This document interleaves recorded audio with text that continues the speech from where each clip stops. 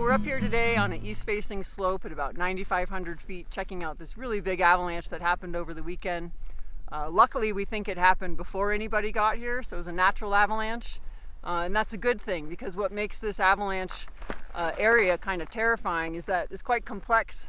There's a few benches where the deposition's piled up, and then down below there's actually a sinkhole where a lot of the depositions pile down into that sinkhole really deeply. Since it naturally avalanched, it's quite possible that there are a lot of slopes like it that are kind of teetering in the balance, and that a person could trigger. And you could trigger it from below. So these kind of avalanches are really scary. This one is about 3 feet deep or so, and maybe 1,000 feet wide. And it ran down and put just a ton of snow down here in the deposition zone.